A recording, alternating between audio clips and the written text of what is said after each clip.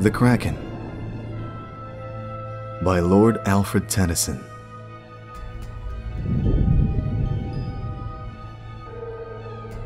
Below the thunders of the upper deep,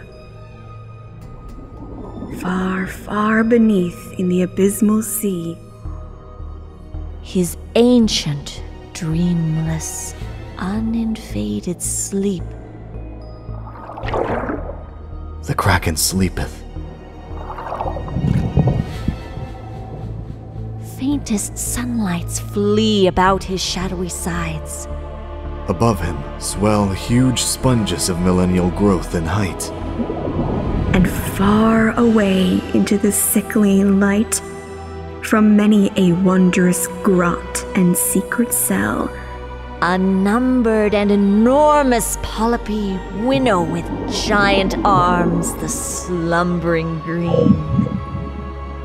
There hath he lain for ages, and will lie, battening upon huge sea worms in his sleep, until the latter fire shall heat the deep. Then once by man and angels to be seen, in roaring he shall rise, and on the surface die.